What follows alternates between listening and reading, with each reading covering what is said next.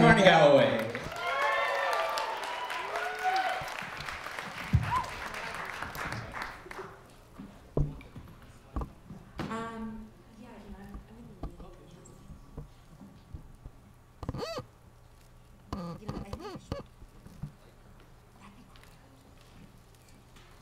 Thank y'all. Hey, thank you. I can move with Lattice. So, first of all, thank you so much to our esteemed hosts. Thank you, Matt and Brad. Thank you all for being here today. I'm so grateful for the Chicago comics community. Today has been a super shitty, weird day. And I'm really grateful to be spending it here with everyone. In memory of my weird Aunt Missy, all of my sales today are going to be donated to the Suicide Prevention Hotline. So, yeah, thank you. Yeah, it's a sad thing to talk about, but thank you.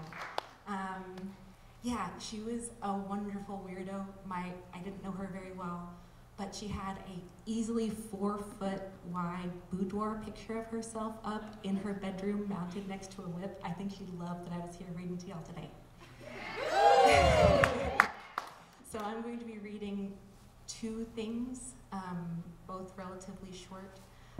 The first is, and both of them are trying to get at how to answer the question of what I'm up to these days, because there's not an easy way to answer.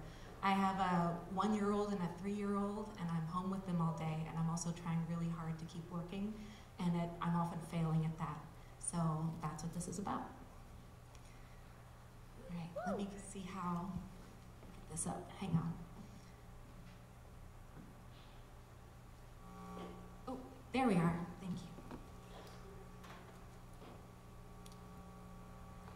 Is the feedback kind of, is it okay? No one cares? Okay. All right, on writing. When I'm not writing a comic called Coyote, where a young woman witnesses a group of coyotes walking through the middle of her neighborhood, which sets off an unraveling of self through anxiety. I'm not writing the most beautiful treatise against beauty. I'm not writing a novel called This World Is Not My Home, where a ghost fills the walls of a house with flowers and scraps of poetry to protect the current occupants. I'm not drawing a series of women in armor surrounded by leaves and sunlight. I'm not writing the children's book everyone assumes I want to write. I'm not drawing still lives or people on the bus. I'm not writing a pathetic memoir.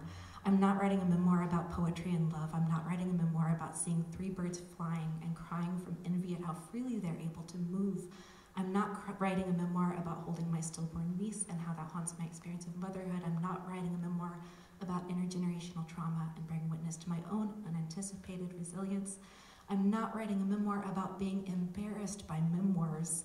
I'm not writing a memoir about prohibitions on memoirs.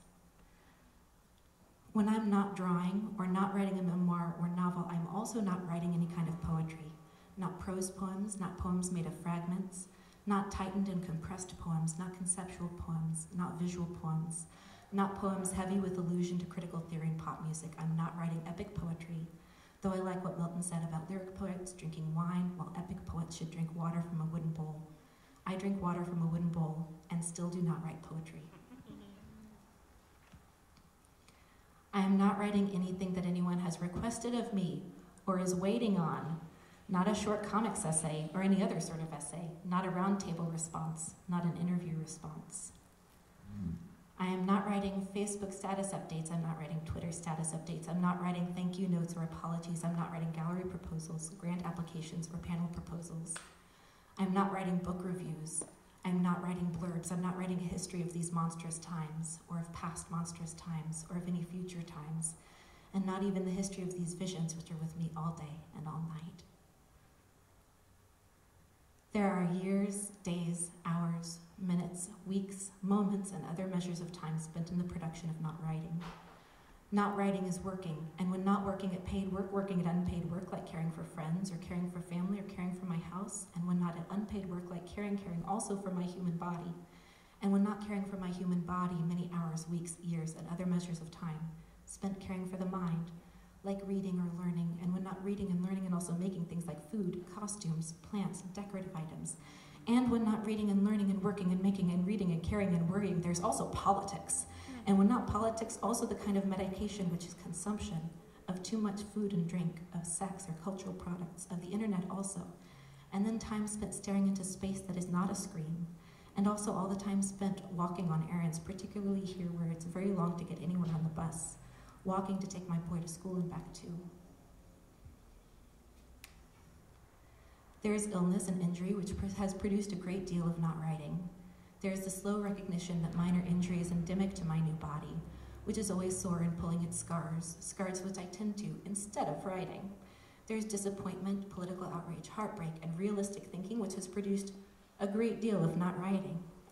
There's celebration of friends and family and holidays and markers of seasonal change, which has produced even more not writing. There's pregnancy, which has been like illness and injury and celebration and taken up many hours with not writing.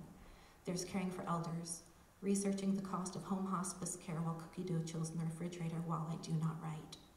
There's being anxious or depressed, which takes up many hours. There's trauma, which is brief and clear and also lingers around and emerges unpredictably as if it will forever. Trauma is always the indirect producer of so much not writing. There are times with friends spent in the production of not writing. There's talking, which is like writing, and which produces not writing in equal measure to producing writing. There's sleep, which is sometimes dreams, which is closer to writing in that they're not intruded upon by necessities of all the paid work, care work, social expectations, romantic love, or talking to people.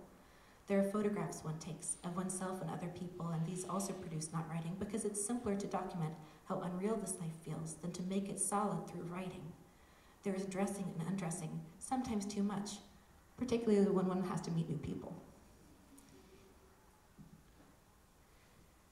There is the way that the lives of others seem only enviable when they say, I wrote this, read what came from my sharpened heart and deep-feeling brain, when all my time is spent not writing.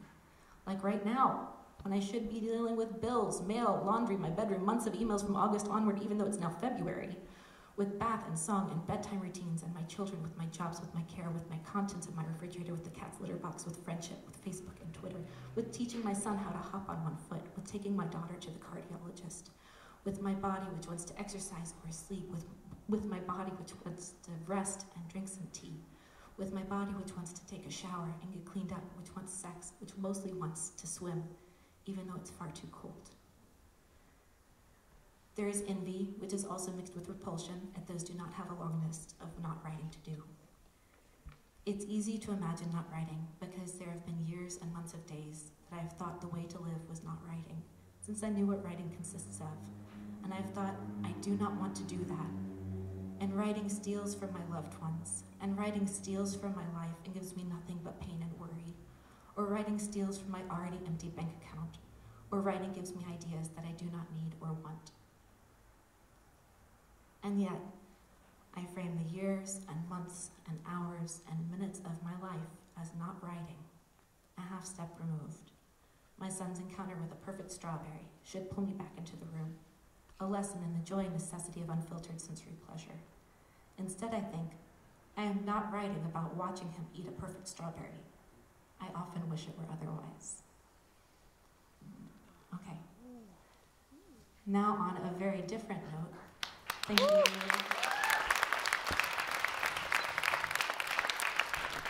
So this is how my days are actually spent. So February 1st is Hourly Comics Day, and there's no way in hell I could do that, so I just took notes all day and drew comics when I could this month about what happened that day. Put this down. I think I'm going to make some comics about us. If I were to draw you as an animal, what kind of animal would you like to be? A snake. Why a snake? Because snakes are cool and wiggly. What about your sister? A raccoon. Why a raccoon? Because of how much she loves trash. Yeah, that tracks. Meet Snake.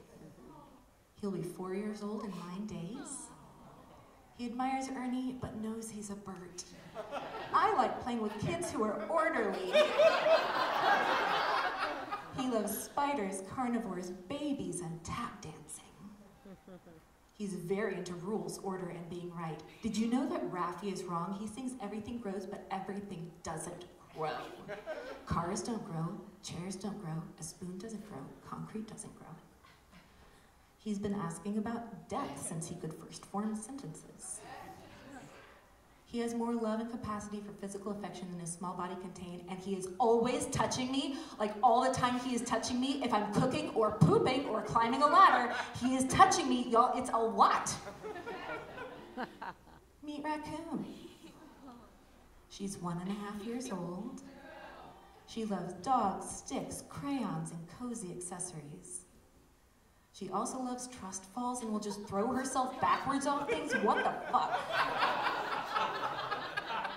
One friend says Raccoon is the most authoritative person I know. She has some kind of very cool magnetic charisma. Like when she first started getting into sticks, I thought maybe I should start getting into sticks.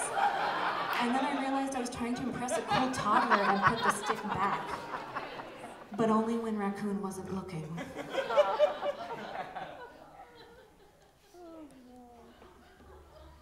Mom, can you turn on the light? Snake, it's 3 a.m. Go back to bed. Can you please turn on the light first? Okay, buddy, then bed. What's going on?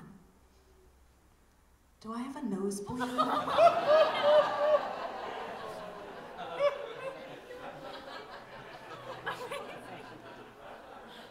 Hey, Mom. Yes. What's up, buddy? But wouldn't it be so cute and special if Raccoon and I die next to each other? What are you doing out there? No, I mean when we're elders. Hey, Mom, can you please get me a plain bagel and yes, milk? Hey, Mom, do kids sometimes die? But...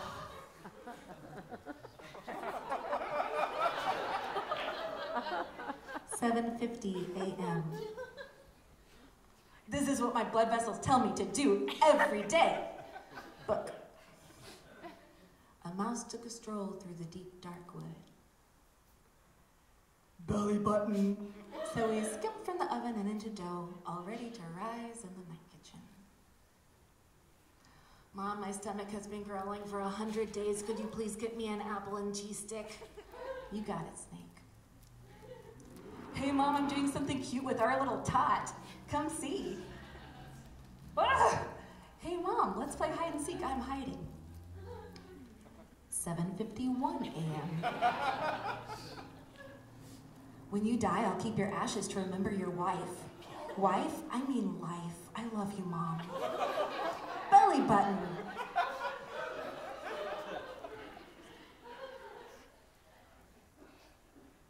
Editorial note, all questions were expertly answered with patience and honesty and sensitivity to age appropriateness because I am an excellent parent, usually. Thank you. Hey, Mom, when the sun expands, will Jupiter still be made of gas? Hey, Mom, why doesn't Winnie the Pooh wear pants? Hey, Mom, if a werewolf bit you when he was a person, like during the day, would you still get turned into a werewolf?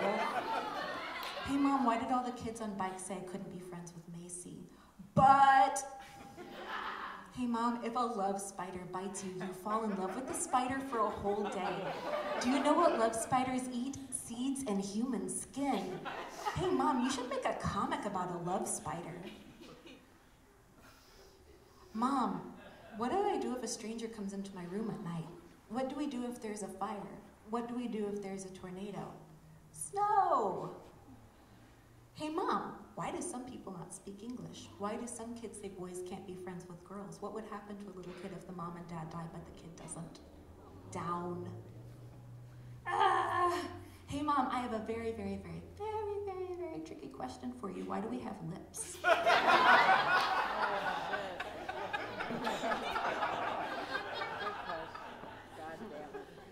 Hey, Mom, why does Calvin and Hobbes bully Susie? Why does his teacher get mad at him? He's not very nice to his mama. Hey, Mom, I think you forgot apples. We have to go back to the store. Down! We can't go back to the store. You'll be okay without apples, all right? Mom, Mom, you seem frazzled. Did you drink too much coffee again? I need you to take 3 deep breaths and then apologize to me for yelling, okay? These are all true. Wow. Wow. I love you, Mom. Hey, Mom, what if you and Dad play police roles? Or what if police make a mistake and you go to jail? Who would tell me?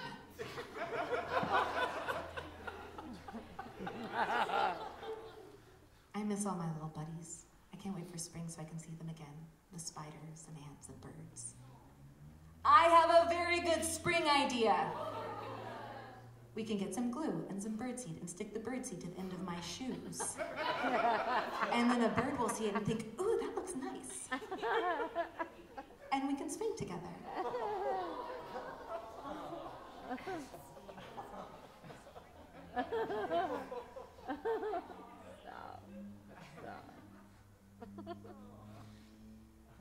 But that's a plan for spring, not today, okay? Hey, Mom, can we go get some glue? Yes. Listening to the Winnie the Pooh audiobook for the 3rd time today. The wonderful thing about Tigger is Tigger's a wonderful thing. Ball. When you learn to bounce, you should keep it slow, so you gotta keep your bounces low. It's gonna be great, it's gonna be great, it's gonna be great. Strike me down, give me all you got. Bounce me, trounce me, flounce me, pounce me. Do it, do it, do it. It's gonna be great, it's gonna be great, it's gonna be great.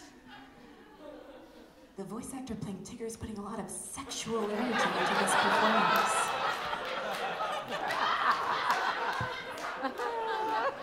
I wonder what the voice actor looks like. I should look it up. No, remember what happened last time. Ooh, the voice actor playing the Cat in the Hat's putting a lot of sexual energy into this performance. I wonder what the voice actor looks like. I should look it up.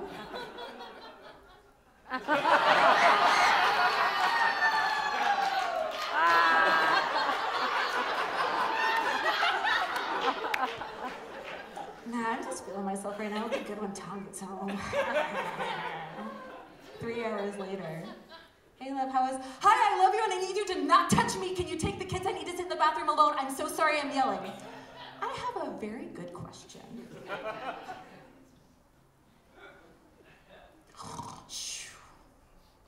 I guess Raccoon's tired. I'll be back down in a few minutes, okay, Snake? Okay, night-night, my sweet little tater tot. Tongue. Tongue.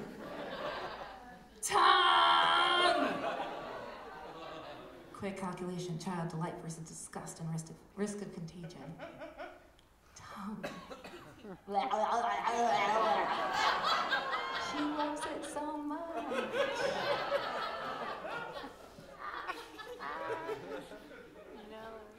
I wish there was a moth in my room. I would lure it close to me, and I would cuddle with the moth. Snake. And feed it to a hawk. And then I'd get to cuddle with the hawk. Wouldn't that be so nice?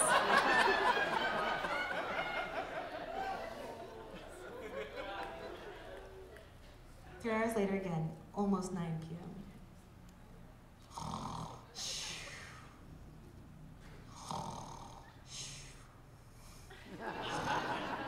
The special thanks to Snake and Raccoon, who are just the best.